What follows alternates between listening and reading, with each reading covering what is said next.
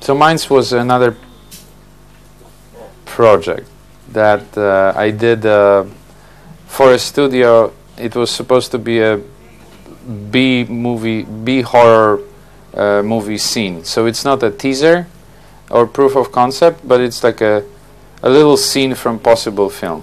It's like a test scene kind of thing.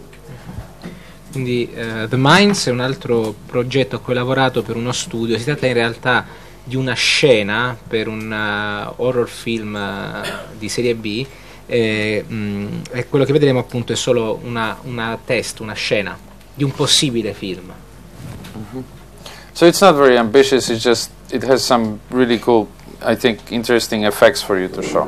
Quindi non ha nulla di ambizioso in sé, ha solo degli effetti speciali molto interessanti che voglio mostrarvi.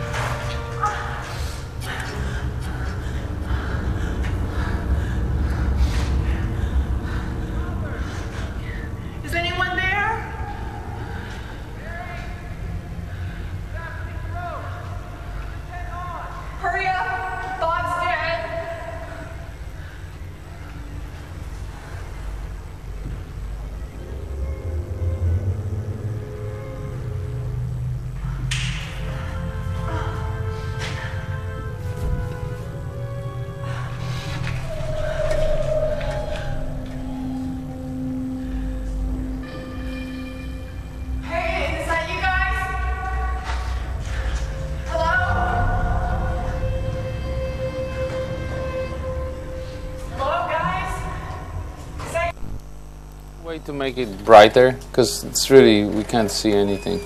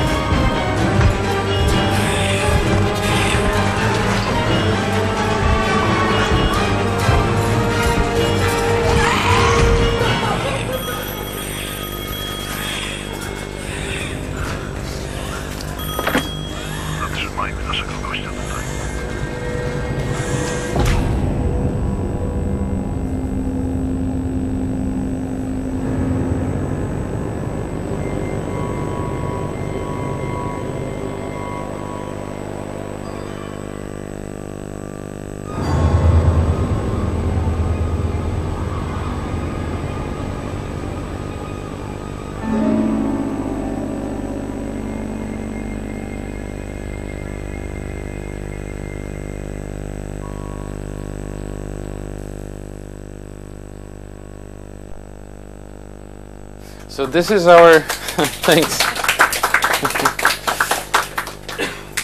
So the cool part was, you know, creating the weird monster for it, the miner monster, and this is the musician that I thought was super thin, and he had a very interesting, you know, skull structure that, and I chose him and I cast him for it.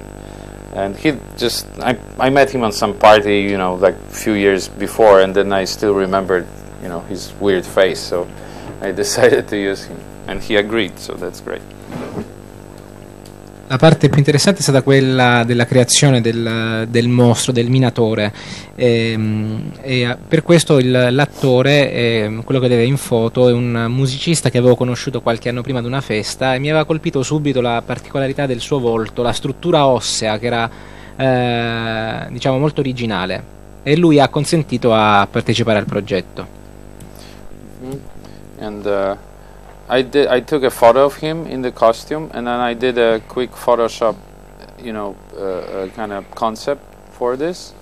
Unfortunately, the makeup artist that I hired later did something on her own, so it doesn't look exactly like what I intended, but still kind of interesting, and I had fun doing it. But it was the first kind of concept for the miner. Questo è il primo concept del minatore. Quello che ho fatto è stato fare una foto dell'attore in costume e poi fare un lavoro di editing su Photoshop, e la truccatrice, diciamo, inizialmente ha lavorato secondo un modo, però poi ha cambiato, ci ha messo del suo, che non era esattamente in linea con quanto intendevo io.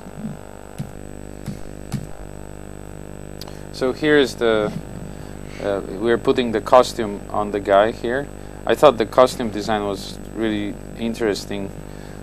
It was done by this guy who's a very good sculptor and you know, the concept artist, and he actually manufactured that costume. E qui stiamo praticamente vestendo l'attore, e quello che vedete alle spalle è la persona che ha creato questi vestiti, li ha fatti proprio materialmente lui, è un bravissimo scultore e artista concettuale. You can see details, you know, of the costume. Vedete really nice, i dettagli molto ben fatti del costume.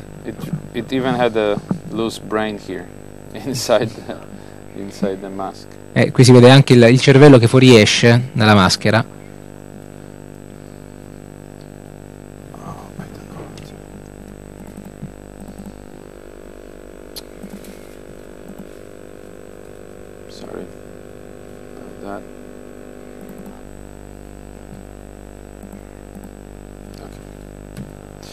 Here is he with makeup.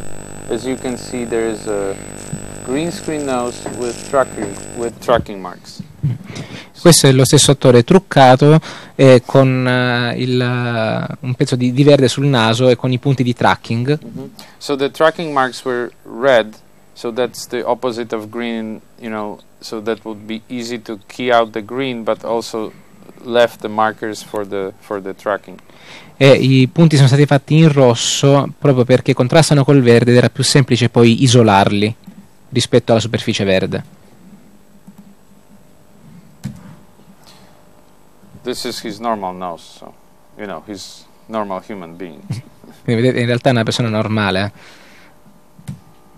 And this is the final effect. Like, as you see, we added CG nose to him, but also like moved his eyes apart from each other, so he has a, you know, wider section here. E questo, vedete, il risultato finale. Come potete vedere, abbiamo aggiunto il naso in computer grafica, abbiamo anche lavorato sugli occhi per permettere che si muovessero in maniera indipendente l'uno dall'altro e quindi allargarli, separarli.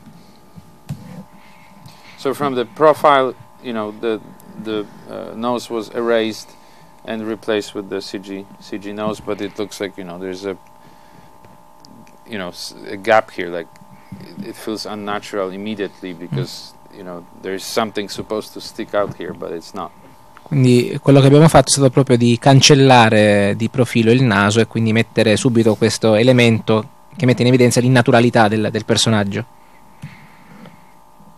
here's another view of him. It's probably better to see.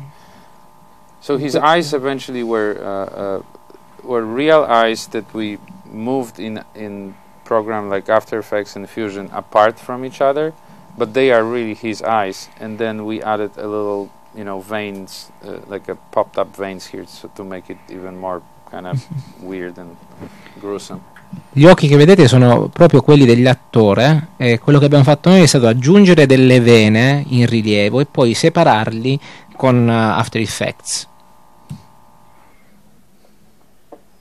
So those are the shots how they look, normal without effect. E quindi queste sono le riprese senza gli effetti speciali.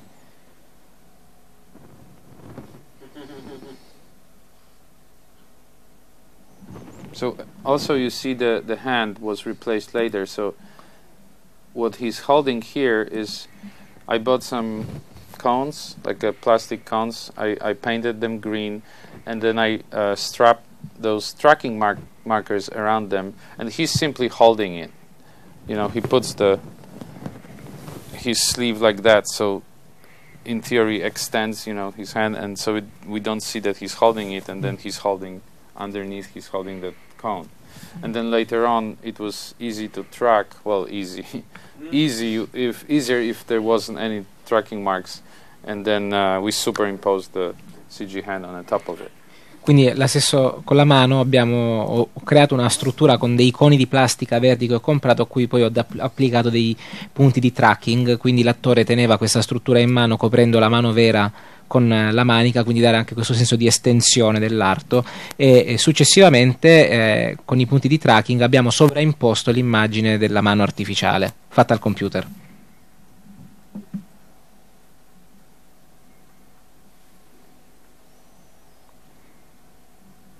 See, this is the CG hand with abnormal amount of fingers there. Quindi questa è la mano creata al computer con moltissime dita. And here he holds her with this hand. E qui tiene la donna sempre con questa mano. And this is the same shots like before and after. I slowed it down so you can see, the difference. Quindi questa è la ripresa che ho rallentato apposta per vedere come cambia con l'aggiunta degli effetti speciali.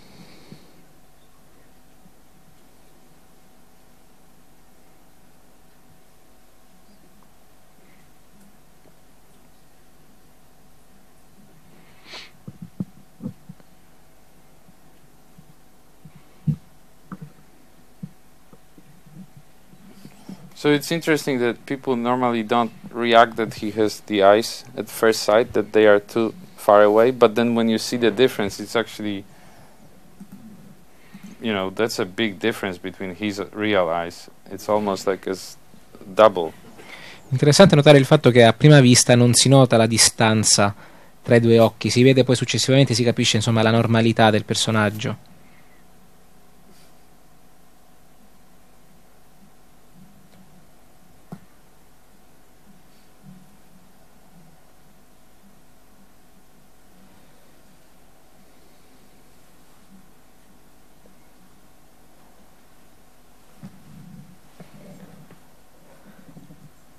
So the funny part with this setting was we were shooting in something that used to be a beer making facility. Quindi è interessante notare il fatto che noi abbiamo filmato questa scena in quello che era una volta un birrificio.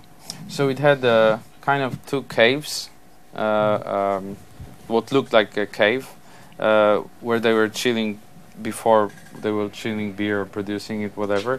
And one cave was on the top of each other, like one was on a level up, one was on the level down. E abbiamo praticamente girato in due cave, due specie di cave all'interno di questo birrificio che venivano usate per raffreddare la birra, ed era interessante che queste due cave sono una sopra l'altra. So that was the lower cave here, where we were shooting, and so say this is here, and then like say 5 meters above there was another one. Quindi questa è la cava inferiore, 5 metri più in alto c'era la seconda. So while we were preparing the shoot on the lower one, group of other friends were preparing the second set of the second cave, and they broke the pipe with water. The pipe? The pipe. Yeah. Ok, quindi mentre noi finivamo di filmare, No, before we started. prima di iniziare le riprese in questa cava, c'erano altri nostri amici sopra che preparavano il set per la scena successiva, e uno dei miei amici ha anche portato un tubo con l'acqua. And the water started going up from here, behind this dam. So there was water holding, behind this, and the water started overflowing to our set. And there were tons of cables here with, unsecured electricity. And we were just standing in this water ready to be electrocuted, really. E praticamente quella parete che vedete in fondo è una sorta di diga, e dietro quella parete era piena d'acqua. A un certo punto l'acqua ha iniziato a andare fuori dai bordi e poi a cadere a terra, e c'erano anche dei cavi elettrici, per cui dovevamo stare attenti a non rimanere folgorati. So that's where you have this moment where the whole crew is looking at you and asking, well, what are we gonna do? And I said, well, screw it, we're filming, because there's no time. Well, every shot counts, so we started filming, and meanwhile another friend fixed the pipe, so we were saved. But it was like very close to just stop the whole filming and never doing it, because we were like in danger, really.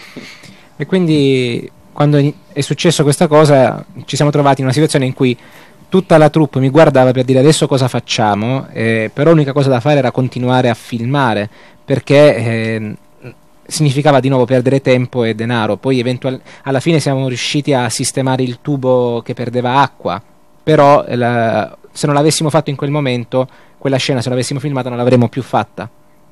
Yeah, because in this case we had budget and we had to pay for location, and it was all like we couldn't just say, okay, we're gonna wait half day until it dries up, because then we would not have make it at all. Per motivi di budget non potevamo permettere di aspettare una giornata finché l'acqua si asciugasse, perché pagavamo l'affitto della location. It crashed. So. Okay. Okay, so this is a CG nose of the creature. As you can see, it was modeled.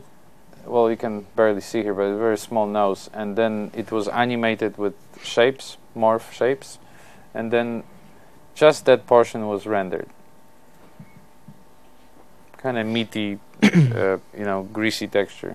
Quindi qui vedete il naso fatto in computer grafica, che poi è stato modellato e animato tramite le morph shape. Solo quella piccola porzione. And then it was tracked into, because I had green nose and tracking marks, I could attach it to the tracking marks and put it in a shot together with the real face of an actor. E poi questa porzione l'ho attaccata sui punti di tracking che avevo appunto sul naso verde, quindi inserita nella ripresa.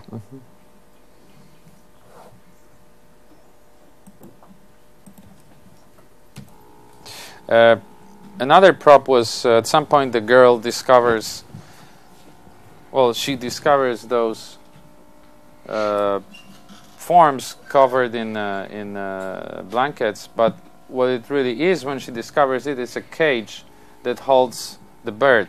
So what in the older times, what they used to do in the mines, they used birds because they would die first than humans if there was not enough air, or if there was like the wrong chemistry in the air. So it's plausible that in the old mine there will be the cadavers of the birds in how do you call the cage? In the cages. But I thought it was a nice, visually something that adds to the atmosphere. So I bought the bird online and then made him look like that. The dead bird, I already bought it dead. It wasn't. Okay. A un certo punto la ragazza che vedete scopre queste forme coperte da un lenzuolo che poi in realtà si rivelano essere delle gabbie con lo scheletro di uccelli, e questo perché nelle miniere in passato si usavano appunto portare degli uccelli vivi perché questi erano i primi a morire se non c'era abbastanza aria oppure se si sprigionavano dei gas pericolosi. Quindi questo era un elemento plausibile, quello della gabbia con l'uccello, che ho voluto sfruttare. Per ricreare questo ho comprato online lo scheletro di un volatile morto e poi ci ho lavorato sopra per dargli questo aspetto. Another nice prop was the telephone that my friend did, and he actually did all the detailing of dirtying up, of chipping paint and making it look like it is underground for a while. Un altro elemento interessante, che è stato costruito, è quello del telefono. Un mio amico ci ha lavorato su per dargli l'aspetto invecchiato, per ricreare la scrostatura della vernice, quindi dare l'idea che questo apparecchio si trovasse sottoterra da tanto tempo. And then there's the kind of Geiger counter that measures the possible radioactivity in the cave. And that's just completely fantastical device that the same guy who did the costume for the miner, he did this, and he actually made it function like you could see the light here and the arrow would move. We had to just manipulate it from behind, like hide behind and make it. E anche il contatore Geiger è stato creato è stato fatto da zero dalla stessa persona che ha creato i costumi, ed è riuscito anche a mettere un meccanismo tale da dare l'idea della freccia che si spostava, si poteva manovrare da dietro. And then there's the hand. This shot is kind of homage to Freddy Krueger because he used to go and do that a lot. So I wanted to kind of make a homage for it. And that's real wall, and then we added CG hand for it. Quindi anche il passaggio della mano sulla parete in realtà vuole essere un omaggio a Freddy Krueger, perché lui faceva spesso questo movimento. La parete è vera, mentre la mano è stata aggiunta con la computer grafica. And this is the hand being modeled in ZBrush. Questo è il modello della mano in ZBrush. So the idea is that the radioactivity in the cave is so high that those miners that are living there, they just started mutating. That's why he has this face, and that's why he sprout out new pair of fingers. Quindi l'idea che c'è dietro questa mano è il fatto che nella miniera ci sia una radioattività così elevata da creare delle mutazioni nei minatori che sviluppano delle altre dita. And this is the top cave. So my friend broke the pipe somewhere here, and then the water that's in another dam that started going down to our set. E quindi questa è invece la cava superiore, e lì vedete il tubo che il mio amico ha rotto, per cui l'acqua ha iniziato a colare nella cisterna inferiore. And that's the lower cage without the lower cave without the cages yet. Questa è sempre invece la cava inferiore senza le gabbie. Cool. Any questions about this one? Ci sono domande? Sì, io volevo sapere come fai a sapere dove mettere i punti di tracking, cioè i puntini rossi, come fai a sapere che devono essere posizionati là?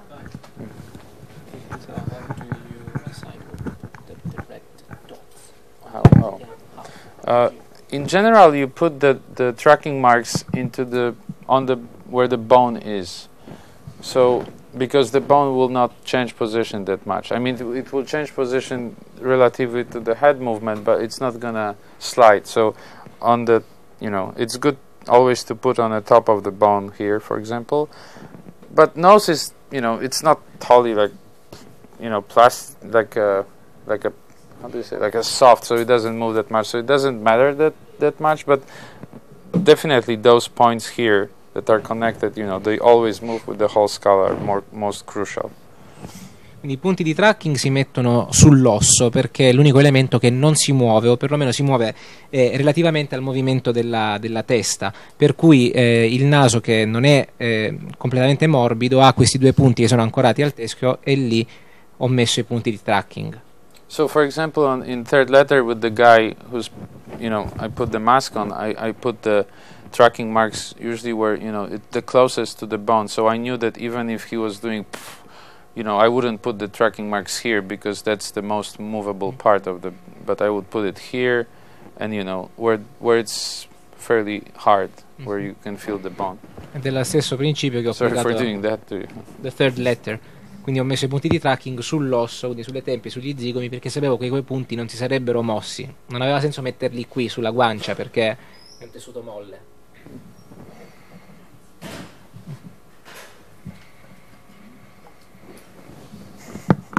Take it. Okay.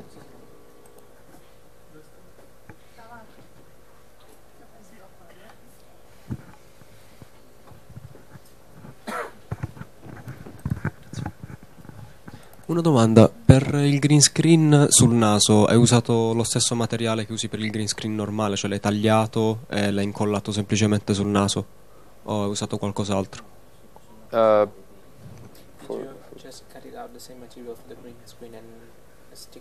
No, it was paint. It was painted. So, yeah. Quindi la vernice verde va bene come il tessuto? O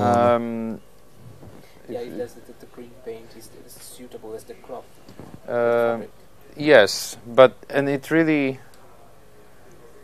the makeup artist, she knew what type of green was supposed to be using. Like she would buy the specific green that's the closest to the proper fabric. La truccatrice sapeva esattamente quale tonalità di verde andava utilizzata, che fosse la stessa del panno verde del green screen. Mm-hmm. But it's really not that crucial. You can use really any green, and most of the time it would work. If the green is lit enough and it's different enough from the skin around it, that it would work. And as you see, the skin around it was very different color, either darker or more warm, so it was easy to actually key it out. Comunque la tonalità di verde non è un elemento fondamentale, si possono usare anche altre tonalità di verde, l'importante è che sia ben illuminato e risalti la differenza di colore dalla pelle intorno, come nel caso della faccia del minatore. If he was a green creature, for example, we would have used the red, paint for the nose to make it the most contrast in color. Il colore opposto. Quindi invece se si fosse trattato di una creatura verde avremmo usato il rosso proprio per dare il contrasto maggiore. L'oggetto all'inizio della scena, quello che si illuminava con la forma umana, era fatto al computer o era vero?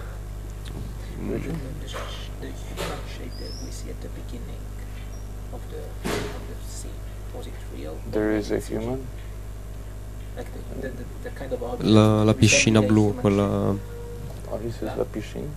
La piscina? Quella Oh, okay. So this is the object was real, but then we added like a simulation of fluids kind of thing that like CG. Sì, quindi la piscina era vera, però poi abbiamo con la computer grafica abbiamo inserito l'elemento di questo fluido che si muoveva. Mm-hmm. But the actual thing was there. It was just empty, with the hole. Però la piscina era già lì, quella che abbiamo filmato. And it was green too, but inside. But I was gonna keep it anyway because the illumination of it was supposed to be green. Because it's like a radioactive stuff, so I wanted to make it green. Era verde, comunque era un elemento che volevo mantenere perché d'altronde doveva ricordare un elemento radioattivo, quindi volevo mantenere quel verde.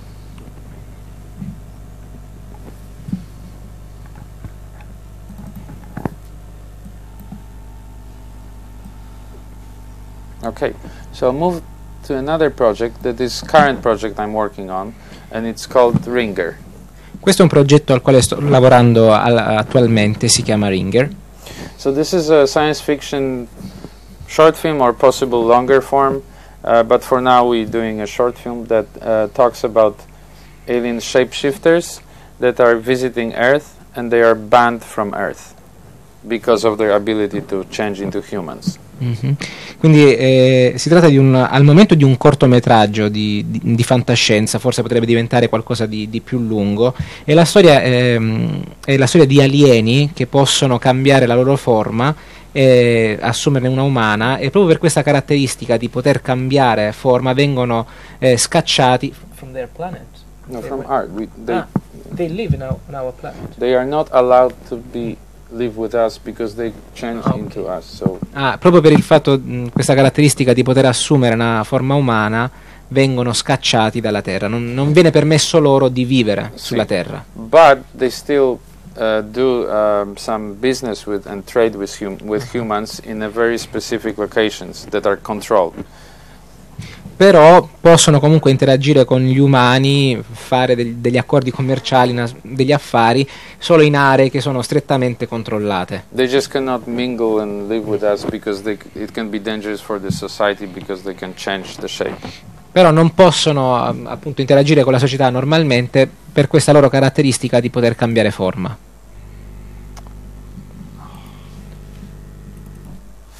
So I'm going to show you some basically concept art and how I did it, because this is the stage of the project, and I think it's interesting to see, all the steps you can create in Photoshop to make an illustration that will be treated as a concept art for the film. Quindi al momento il progetto è ancora nella fase di concept art e vi mostrerò alcune immagini giusto per darvi l'idea di come con Photoshop creare le varie fasi.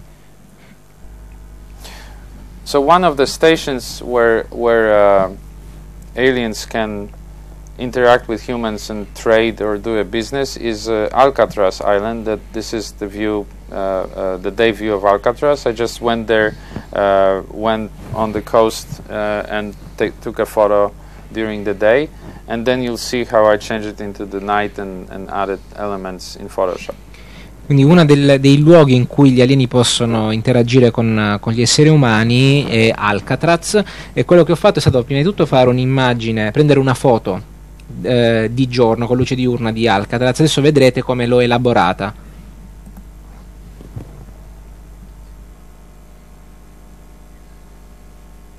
So main thing was to add the ship, to change the sky overall, and see a docking kind of hovering big alien ship that's doing some trade with humans, and there is also flying helicopters to check on them, and then I'm manipulating the colors to make it look, and adding lights to make it look more like it's at night. Quindi quello che ho fatto è stato aggiungere l'elemento della navicella con questi punti di ancoraggio, poi di cambiare appunto il colore del cielo, di aggiungere l'elicottero che si muove per controllare quello che accade, quindi poi ho lavorato aggiungendo altre luci e sui colori.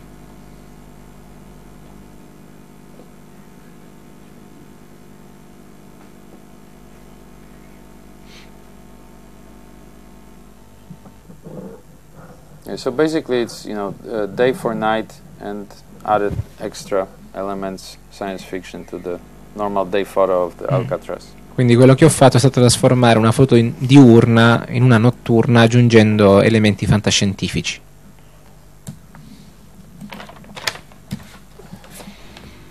So this is another design. I started with simple 3D model of a girl's face and a very simple shape of the ship behind her in 3D. But as you see, it's just geometry. I didn't put any textures on it. I just wanted it to place the camera and something for a start.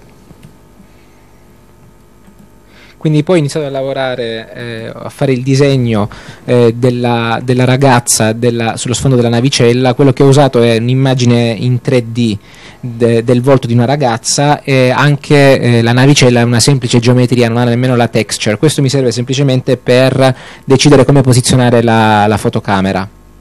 And then I added all the realistic details like sky and some stars and lighting. E poi ho aggiunto altri elementi realistici come il cielo, le stelle, e sono passato all'illuminazione.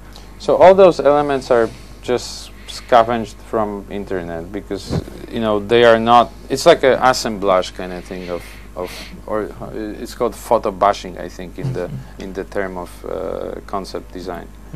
Quindi nel gergo tecnico del design si chiama, quello che ho fatto è il photo bashing. Ho preso degli elementi e li ho aggiunti all'immagine. Tutti questi elementi li ho semplicemente trovati su internet.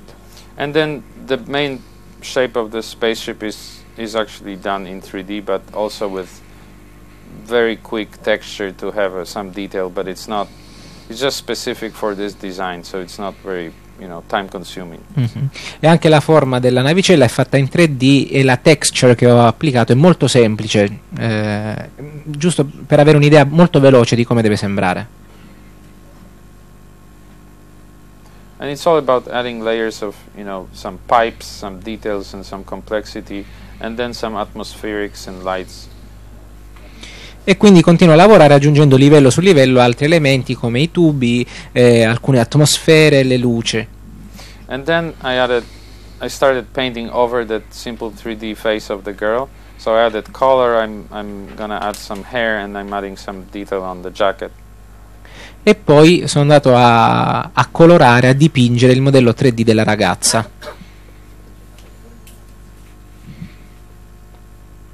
Adding extra lights.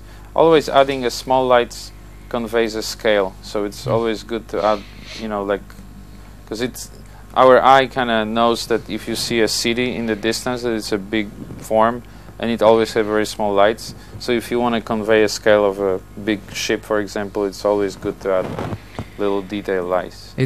Tutte le luci che ho aggiunto sono molto piccole, questo perché dà meglio il senso delle proporzioni, come per esempio quando si guarda una città da lontano con dei piccoli punti luce, ed è lo stesso principio che ho applicato sulla navicella. Le luci sono pennelli, che cosa sono?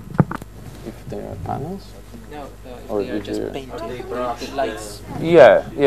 A lot of this is just painted, or I find like I did in Legacy. I had the photos of the little flashlight, in front of the camera. So I use that as well. Like I have some photos of the lights, Or I would go and right now I see the very strong light here, so I would just take a photo of it, and then I have, because it always gives a little flare, which can be used here. E per So. i capelli? Solo una cosa alla volta. For the hair? Okay. Allora, per le luci ho fatto la stessa cosa che ho fatto in Legacy, fotografare un punto luce direttamente nella camera della fotocamera e aggiungerlo lì. Altre luci invece sono aggiunte col pennello. Yeah.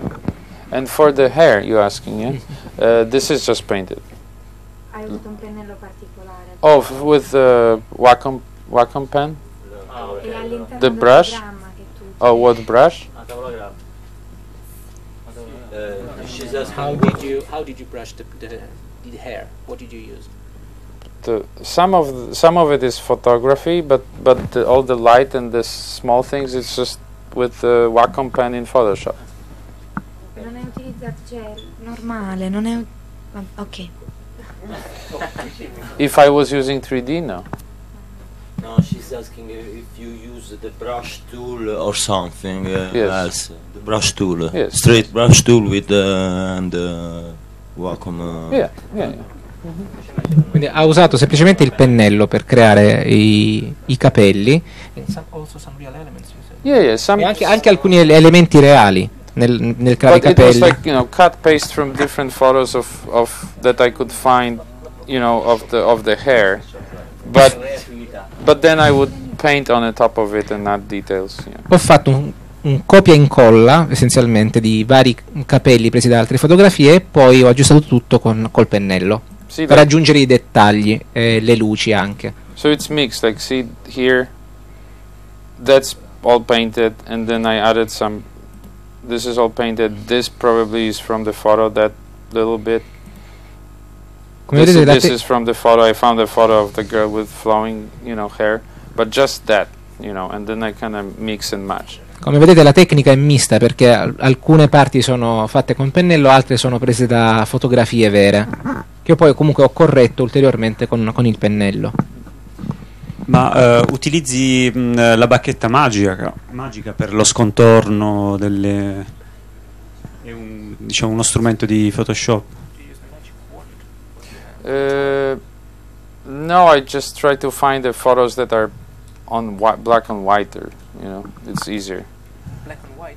Well, the photo of black hair against white background. No, cerco di usare la foto di capelli neri su uno sfondo bianco. Ma anche per le luci, lo stesso procedimento? Oh no, the luci, it's screen mode. So the photo basically looks like very white light source on a black. And then I put it and I apply it on a screen mode. Screen blend mode. Yeah, screen blend mode, yeah. Con quale programma? Cioè, Photoshop. Ah, con Photoshop. Yeah. Chiedo scusa, screen blend mode come si Sarebbe traduce? le modalità per mixare i livelli, sta dicendo lui. Di usare la modalità screen. Per fare i capelli. No, for the luci, lights. per le luci.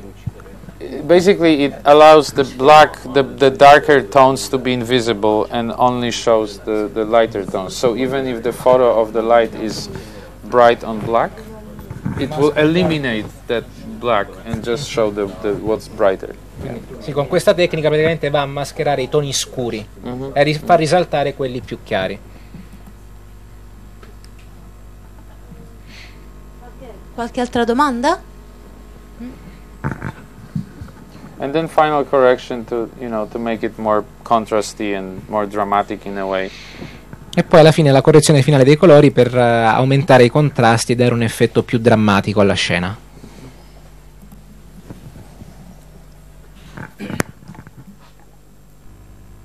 So this is another design that I actually used a lot of 3D for it. This is the background. Let me show you. So this is the final picture. It actually uses a lot of 3D, but also some painting in Photoshop.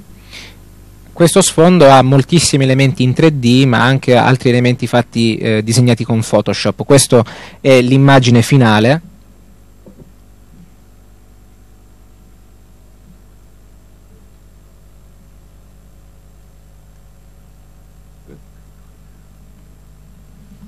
So as you see, the background was that's the background done actually in 3D. Quindi, come dicevo, lo sfondo è in 3D. Those are different layers of the silos or the room that the navigator rides. E quindi vedete poi vari livelli in cui sono stati aggiunti i dettagli di questa specie di silo che is it in the spaceship? Yes. Sì, che fa parte della navicella. And then I painted or pasted the photos of the little lights here as well. E poi di nuovo sono andato a incollare le foto di questi punti luce oppure a farli col pennello. And then we have some painted elements for the foreground, some cables and some structure here. Poi sempre sono andato a disegnare alcune strutture ad altri cavi. And then added the CG navigator sitting on this bike or whatever seat it is. E poi c'è il personaggio, diciamo, che guida la navicella, che si trova su questa struttura ed è fatta tutta in computer grafica.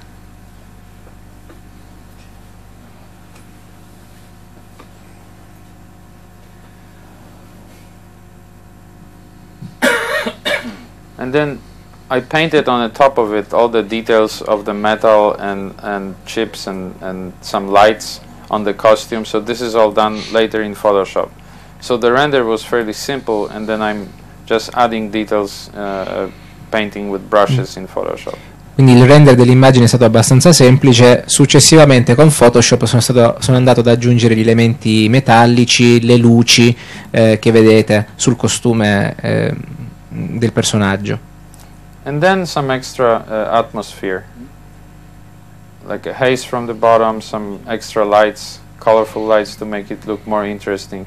And this is either a pasted light again or very big brush that will make it, colorize it and make it a little softer.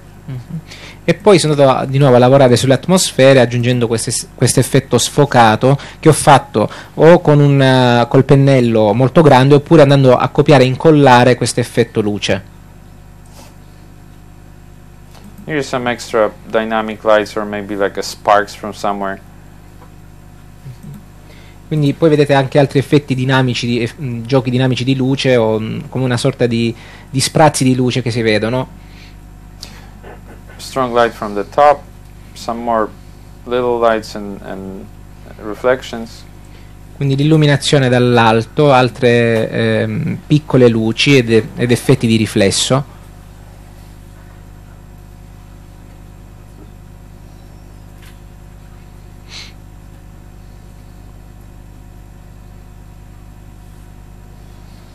And then foreground, I just wanted something out of focus, but it would convey that there is more depth to it, and then there is something, you know, surrounding it, surrounding the character.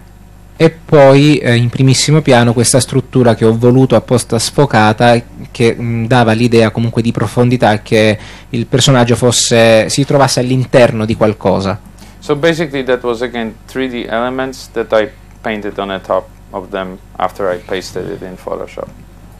Anche questi sono elementi che ho creato in 3D e che poi ho invece colorato su Paint, su Photoshop.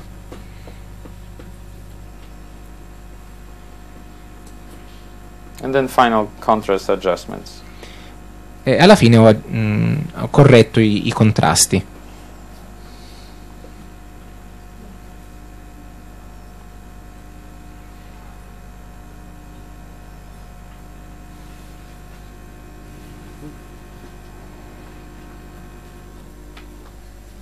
And that's the final image. Questa è l'immagine finale. So another concept for it is the first meeting of the aliens. So in the foreground you see the legs of the alien. It's supposed to be that navigator from the previous image that is kind of descending from the motorcycle or whatever seat he was sitting in, and there is a human, you know, representative coming towards the camera to greet him, and military cars and military people and helicopters standing in the background. E quindi questo concept rappresenta il primo incontro con gli alieni. Vedete in primissimo piano le gambe dell'alieno, che è lo stesso che abbiamo visto nell'immagine precedente, che era quello che era seduto su quella specie di sedile, e poi un rappresentante della razza umana, dietro alcuni soldati, alcuni mezzi dell'esercito e anche un elicottero. So I took a visit to TurboSquid again, because I didn't have time to model all this stuff, and I found actually free, you know, Hummer vehicles and free soldiers. So I just downloaded them and I, you know, modified it enough to be, you know, okay, compatible with Lightwave and to render them in. So I lit the scene and put it all together in Lightwave. Okay. Quindi sono andato di nuovo su TurboSquid e ho trovato modellini della Hammer dei soldati completamente gratuiti che ho scaricato, e quindi ho posizionato sulla scena e sono andato successivamente ad applicare l'illuminazione. And that was the background for the whole piece, the very first render. E questo è il render dello sfondo di questa scena.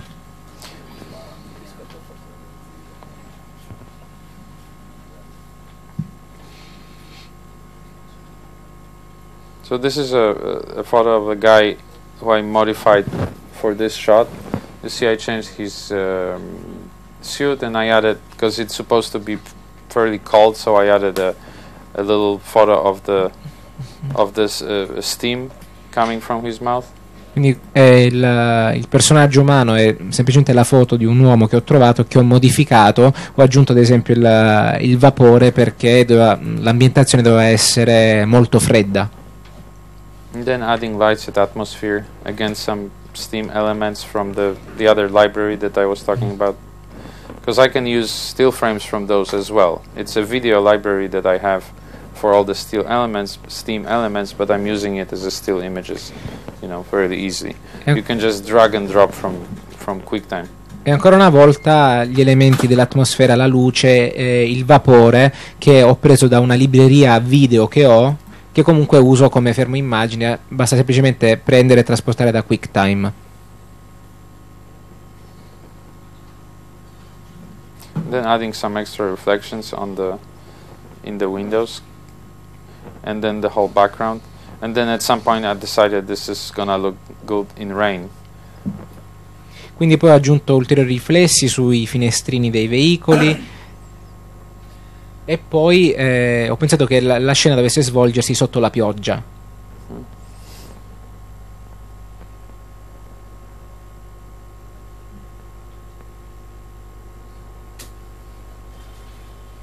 Lots of layers, as you can see. Come vedete ci sono tantissimi livelli.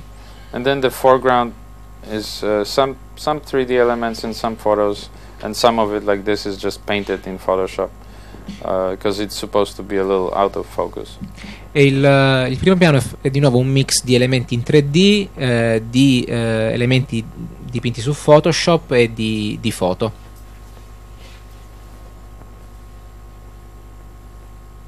And the legs are actually the model, the 3D model that are rendered in this position from the same guy from the previous concept.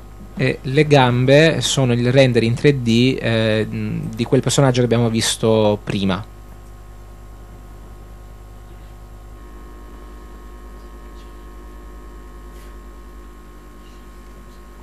And then final color is decided at the end, final color correction. Ancora una volta la correzione del colore viene fatta alla fine di tutto il processo.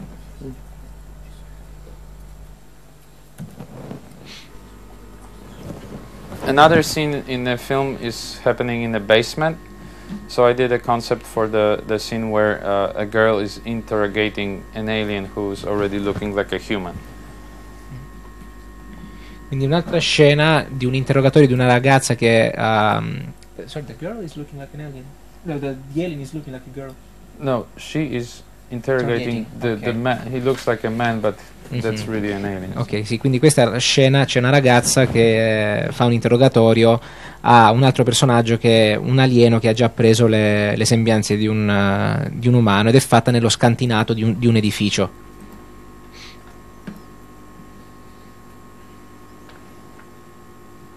So those are all the layers for the environment.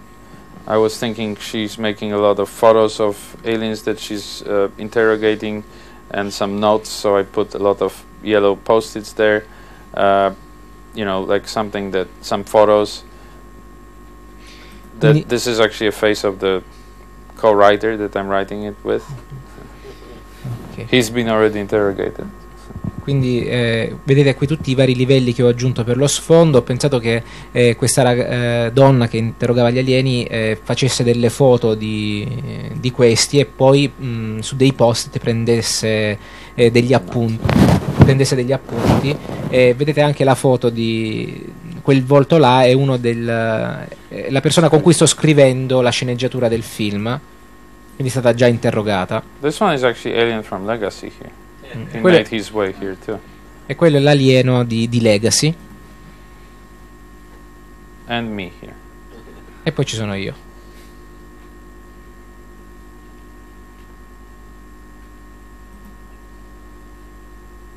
And then there is a lot of elements of the 3D elements that I use for furniture and I built this weird thing that's supposed to be, you know, helping her interrogate him. Almost like a nightmare of a dentist thing. E poi ho creato tutti gli elementi di arredo in 3D, anche quella specie di macchinario che in teoria dovrebbe aiutare la ragazza nell'interrogatorio e che sembra uscito da un incubo fatto in uno studio di un dentista. And then I painted the girl as she's like preparing some toxic kind of thing to give to the alien, and then this is all 3D little elements for the table and the foreground. E quindi poi ho dipinto la ragazza come se stesse preparando qualche sostanza particolarmente tossica da iniettare all'alieno, e poi ho aggiunto tutti gli altri elementi in 3D sul tavolo e il tavolo stesso.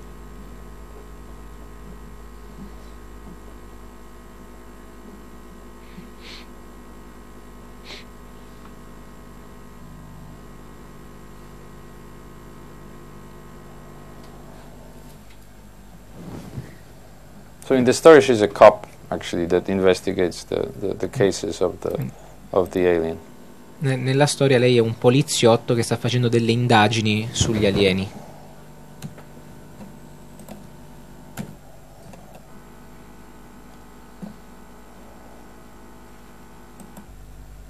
And those are the what I call them sentinel dogs that are trained or programmed, because they are robots, to find the running away aliens that already look like humans, but they have ability to detect that they were shapeshifted.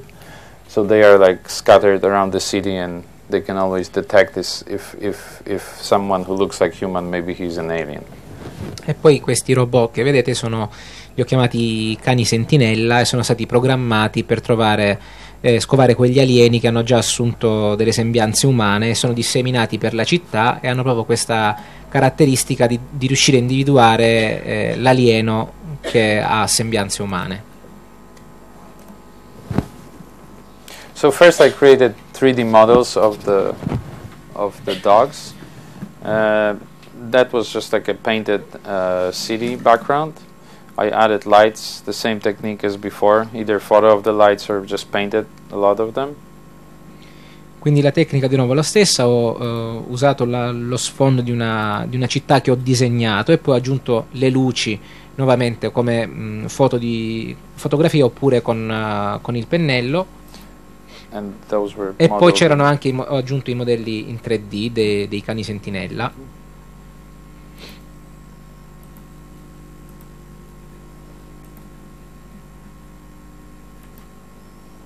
So the ship was modeled by another actually Italian fellow, Marco Iozzi, who's a great artist, friend of mine, who helped me with this project. So he did the model, I put it in the scene and rendered it.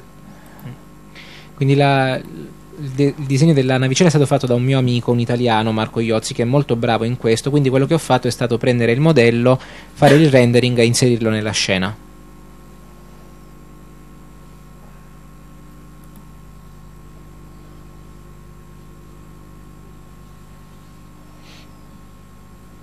I added the lights that resemble the backlights of the car to make it more, industrial kind of look of those guys.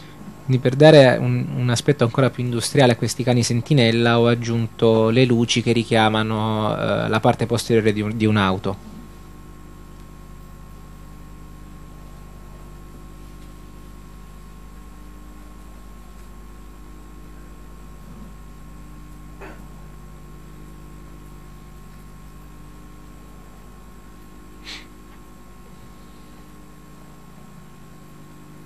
And then, since this is supposed to happen also in the rain, I added a painting of a little droplets, so it looks like in the foreground you can see the bounced water from the pavement. E dal momento che questa scena dovrebbe di nuovo avvenire sotto la pioggia, ho aggiunto queste gocce che in primo piano danno l'idea dell'acqua che rimbalza sulla superficie. So all those atmospheric elements just add much more painterly look to the picture and more dense atmosphere. Quindi tutti questi dettagli danno l'aspetto di un'atmosfera particolarmente densa, carica. How do you do the rain? Well, either photo or painted, like all those drops. This is. One on the floor. Oh, you can just. Yeah, you can either find something that would resemble it. Sometimes it's a photo of actual water, but sometimes it's a just grainy photo of anything. And then when you flip it, so you have, that it will look like it's almost reflected or something, that it will look like it, So it can be something else. It doesn't have to be photo of actual rain, because it's hard to actually, go right on the level of the pavement and take a photo of it. But you just find something that's similar and then manipulate it or add your own brush strokes, Quindi la domanda iniziale era come ha fatto a creare quell'effetto pioggia, proprio quell'effetto della pioggia, e di nuovo si può lavorare con una tecnica mista, prendendo le foto delle gocce di pioggia e poi o magari lavorando col pennello, però non necessariamente bisogna trovare la foto dell'acqua che rimbalza sulla superficie, anche perché è molto difficile ottenere questo dettaglio. Si può prendere una foto diversa ribaltandola si può ottenere lo stesso effetto che poi viene aggiunto e corretto manualmente. And also paint it on the top, so so you have the biggest one that's exactly what you want. You just paint it with the brush. Corretto manualmente con il pennello, aggiungendo il dettaglio per ottenere l'effetto che si vuole. Like all those bigger strikes, I really wanted them to be visible, so it's just painted, with Wacom tablet. Quindi quelle gocce di pioggia che cadono, che lasciano quella traccia, sono volute, le ho fatte pesanti perché volevo che si vedessero.